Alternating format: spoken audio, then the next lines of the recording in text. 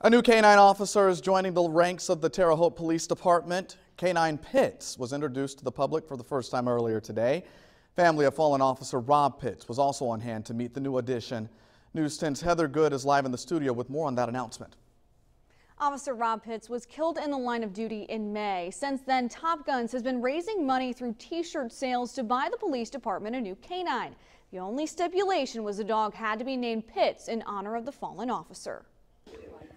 I think he'd be very proud that he's carrying his name and he's going to be out doing the same things Rob did. Terre Haute police officers say Canine Pitts is just a little different, and that's why they picked him. A little bit off, but that's just that's Rob. I mean, I don't think it could be a better fit with the dog's personality. The 1.5-year-old dog is partnered with handler Ivan Walker.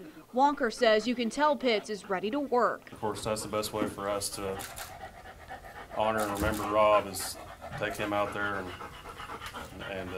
find bad guys. Canine Pitts was able to visit with the family of his namesake, many of them wearing shirts used to raise the money needed for the canine team. The community's done a phenomenal job at that, and we want to say thank you to the whole community. Chief Blassie says this is just another way to keep Officer Rob Pitts' memory alive and recognize his sacrifice. I will never forget that, and anything we can do to bring honor to him, we'll do that.